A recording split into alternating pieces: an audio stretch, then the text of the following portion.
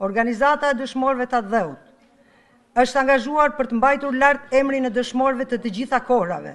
Janë bërë të gjitha përpjekjet që organet e pushtetit vendor të zbatojnë ligjet e shtetit shqiptar në nderim e respekt të dëshmorëve, të monumenteve e simboleve të tyre, në rrugë, sheshe, institucione apo mjedise publike, e jo të denigrohen siç ndodh rëndom këtu tek ne, ku për fatin ton të keq pushtetin vendor e ka Partia Demokratike dhe kryetaria aktuale e bashkisë me paturpsinë më të madhe e quajti 29 nëntorin ditë zije.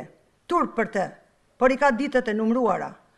Hoqën ku ishte vendosur memoriali herojtë e Vigut, duke zëvendësuar atë shësh me diçka pa vlerë e pas një funksion. Ky veprim bie ndesh me qytetarin. Ishte një fyerje e rëndë për gjithë ne qytetarët e ndershëm të Shkodrës e mbar Shqipërisë, por duke e vendosur atë në grumullin e plerave, ashtu siç janë vetë ata që i vendosën atje.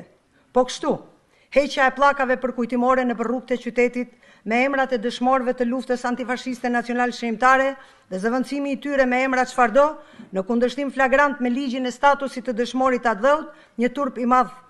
Por siç u thash dhe më lart,